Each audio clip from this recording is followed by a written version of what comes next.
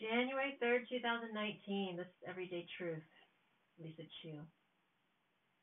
Today I spent educating myself on the work of Nadine Burke Harris, the author of a book entitled The Deepest Well, published just last year, 2018, as well as the founder of the Center for Youth Wellness, Hunter's Point in San Francisco, which is a troubled neighborhood in terms of socioeconomic factors, and is a place where she's starting a clinic, or she has started a clinic, a free clinic, to comprehensively address health problems as a pediatrician. And I came across an article of hers last night, which I shared to Facebook, and the reason I shared it was because she was telling the story of when she first discovered the ACE study, which is ACE, stands for Adverse Childhood Event Study, published in 1998 by a physician named Felitti, based in San Diego, using 17,000 patients' data from the Kaiser Permanente database to look at the correlation between adverse childhood events, which were defined as a list of 10 things, including psychological, emotional, physical abuse, witnessing domestic violence, having a parent who was addicted to substances, and witnessing other forms of violence. So the main finding of the study was that more than half and up to two-thirds of all of the 17,000 people asked reported at least one of these events, and surprisingly about a third, 25% of them, reported more than three.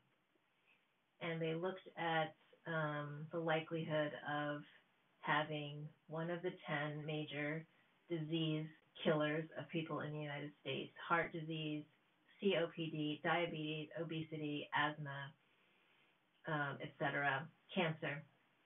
And it was just staggering how there was a dose-response relationship between the number of adverse childhood events that people reported and the incidence and likelihood of having one of these chronic diseases later in life.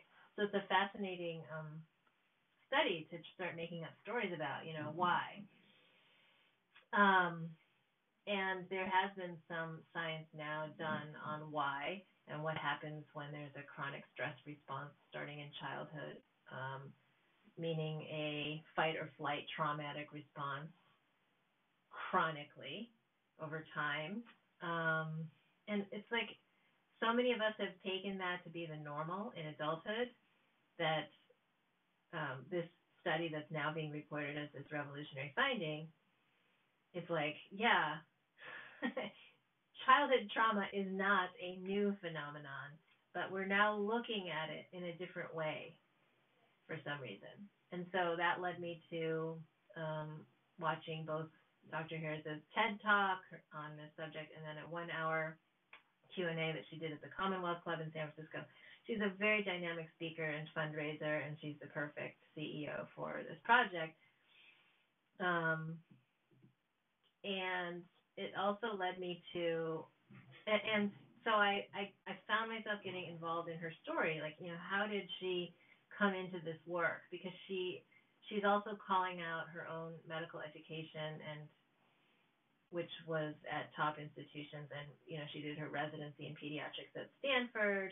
She has an MPH from Harvard, and she said, the entire time in her training as a pediatrician, she was told that trauma was a, quote, social problem, like society's problem, or a, quote, mental health problem, which means you refer it out to the social worker or therapist, and it's their problem, and you sort of stay focused on what a doctor does, which is the organic disease. And so she was never taught to ask about these, the presence of these problems um, until she saw a case uh, in her own practice, and she tells the whole story beautifully in this Commonwealth Club video. But basically, she said that she had to start putting it together herself, like what she was seeing.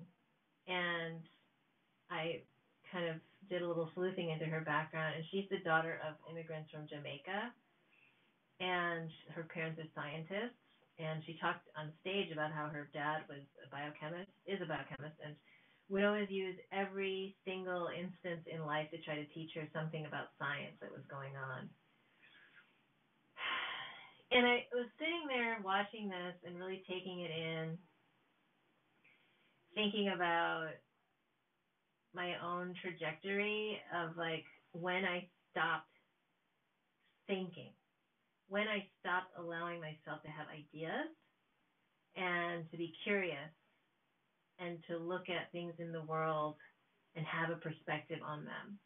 And this is a really, really sad thing for me. My heart is racing a little bit right now as I say it, because I know the moment, and I feel a lot of shame as an adult looking at the fact that I was an adult. I was a young adult, 18 years old, and I still had no voice.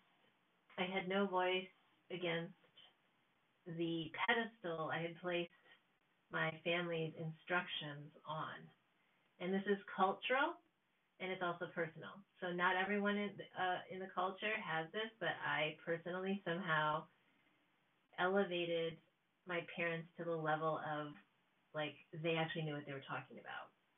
And I think that I was very motivated by fear, because anytime I questioned, like, whether what they were doing was making any sense, I was immediately attacked with huge annihilation rage festivals that crushed me down to nothingness.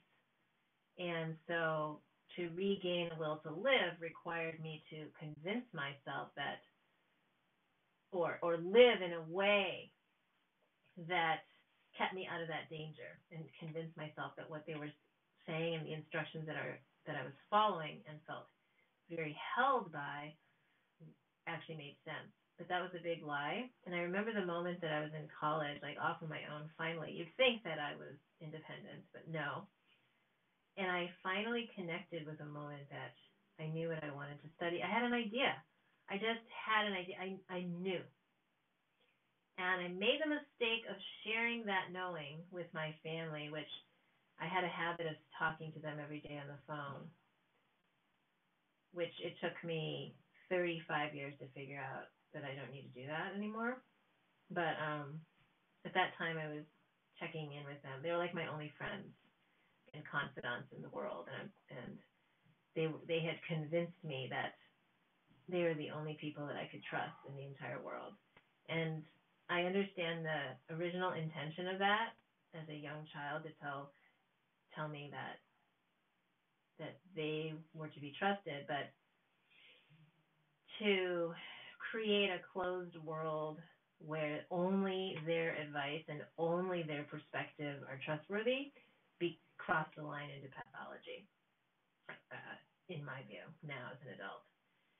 But I remember being very excited and very clear about what I wanted to do and calling home, and then getting the response from my dad that, nope, he's not going to pay for that, that he's not going to pay for me to read books. I wanted to study history and literature. And now I laugh because, like, I've come all the way back to this through all of my shedding of layers and struggling and trying to reclaim pieces of myself. I've come back to the heart and soul and core of who I am, which is, yes, I love the story, the history, and the literature, the context and the stories that people have, and how that is the fabric of our existence and is such a useful way of looking at things. And I think it's ironic that this awakening to trauma, to childhood trauma and its impact on adult health outcomes, is begging us to, as a society and a culture, to consider our history and our literature, our context of the events that were surrounding us in our lives and what happened to us, as well as the stories that we carry from those events. And here I am back studying that. Once I freed myself to actually be interested in things again. So I had a moment of remembering that and remembering like how actually when I was 3 or 4 years old graduating from preschool, somehow I had been brainwashed to say that I wanted to be a pediatrician on the stage at my graduation from preschool. And my teacher said, "Do you know what pediatrician means?" And I said, "Yes, a baby doctor." And I think it was because my whole world was just very, very dominated by adults. I was the youngest, and my next oldest sibling was 7 years older, so everyone was having a very adult conversation around me all the time. I idolized my parents and my brother, and then I had these teachers always around me, and then the doctor was the other adult that was in my life. So that's all I knew. So somehow I knew that it wasn't okay to be a teacher because they don't make enough money. And then pediatrician was okay at the time, but then somehow later in medical school, when I was actually like trying to acquiesce and find a specialty that I would actually be able to at least endure at minimum a residency in, I was like, maybe just internal medicine. I remember just completely throwing out the idea of family medicine or pediatrics because of the money factor. And I know that there's a lot of people that will listen to this and say that was smart advice. Thank you. But also not smart because that limited my choices to these things that were totally unpalatable, but I knew would make other people happy because they supposedly had the right income attached to them. And we all know that there's so many different ways to make a path in a given field. And it's just, we just know in our hearts that people who use fear to dissuade people from following a clear knowing are projecting their own trauma onto others. But it's still a life that you're impacting, when you're in your unconscious trauma. And so I want to just be clear that I'm in this huge investigation of trauma, intergenerational trauma, historical trauma, silence, shame, secrecy, culture, and how we protect the people that traumatize us for various reasons. And I'm focused right now on feeling my experience because my whole life has been focused on identifying with others. And I think that's what I wanted to say is that this huge wave of grief hit me today. And I cried pretty hard while trying to eat. I was eating and crying. I was crying pretty hard today just suddenly when I thought of all of this. And I realized that the thing that I feel the most shame about now as I review my life, and that is the biggest taboo that I'm not allowed to say, and I'm going to say it right now as my healing process, is that I believed that everything my parents were doing and saying was at some level right. And they instilled that in me through this systematic kind of that unspoken cultural layer of Confucianism that everybody older than you is right. And then the second layer was that fear, intimidation through rage and annihilation in response to anything that I tried to question them on. So I can go into trying to explain their behavior, why they were the way they are, but I'm not going to do that right now because I'm going to go back to the sexual abuse analogy. When you have a child who has gone through systematic, repetitive sexual abuse, in the healing process right away, the first time when they talk about it to somebody, it is not generally accepted that you steer the child into trying to understand the adults in their lives and why they acted the way they were. Even though, in all likelihood, those abusers were abused themselves and traumatized themselves in some way. We know that. But the treatment for the person who experienced the abuse is not to empathize with the abuser, except in the case of emotional abuse. Why is this? This is my big question. Why has emotional abuse stayed silent so much longer than sexual abuse or physical abuse? we have come to the point in society where we don't accept physical abuse and sexual abuse anymore, but verbal abuse, emotional neglect, and intimidation through rage are things that can still stay inside the closed doors of homes with nobody ever finding out. Because here's, what I love Dr. Harris's message about she's trying to screen and prevent for adverse childhood events by asking every single one of her 4-year-old patients, all of these questions about abuse and what's going on in the home. And for the parents who are actually answering those questions honestly, that's great. They finally have somebody to talk to. Maybe a mother finally gets to tell somebody about her husband abusing alcohol or abusing her or a sexual abuse that she witnessed with her child. But what about the mother who is doing the abuse? How likely is she to actually respond honestly to the pediatrician if there's no physical evidence of what she's doing? That's the question I'm interested in, as well as the question, what are the cultural and or religious and or other belief systems that factor into what we consider abuse and what we're willing to report? So all of these public figures that are talking finally about this subject, thank God, Oprah did what she called herself a life-changing report last year on trauma-informed care and childhood trauma. Says it's changed every single interaction she has with her employees and all the charities that she works with, that she wants to educate people about addressing trauma. And I want to say this about trauma, being somebody who is waking up to it and learning about it and looking at it and noticing that and working with clients, that there's so much that keeps people in silence and secrecy. And we need to understand that.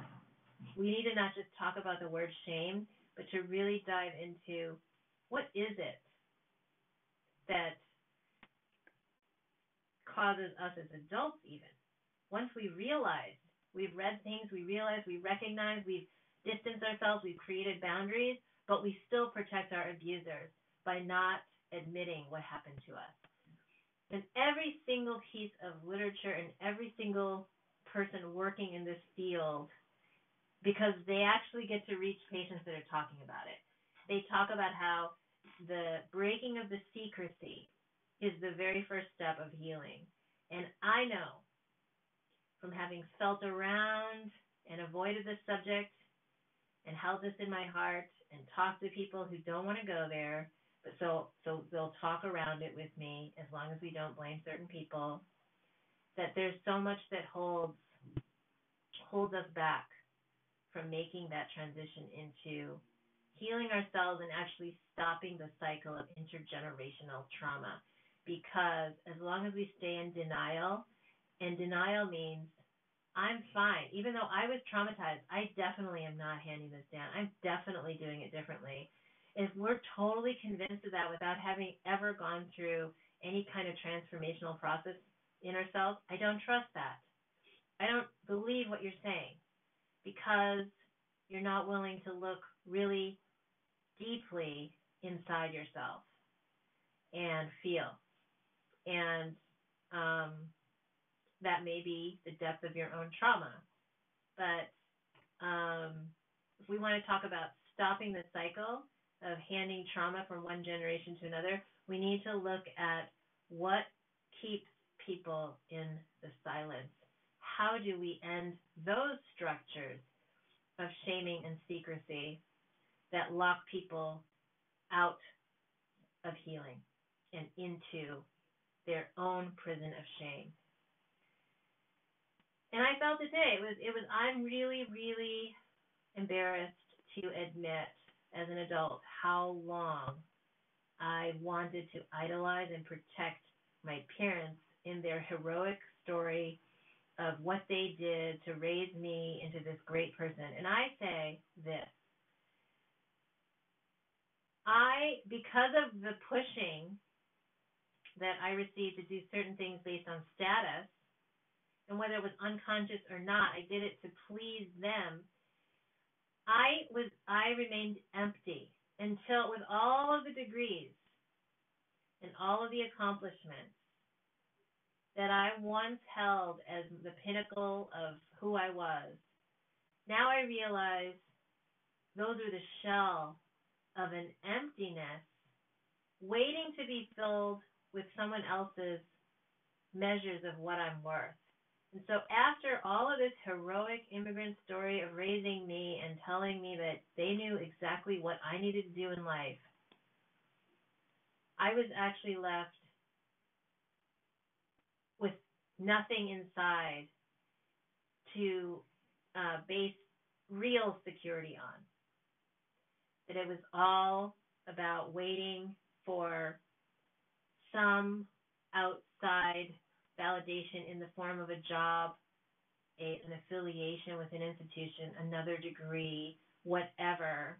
Just always and always comparing to try to figure out where I stand in this rat race of a world.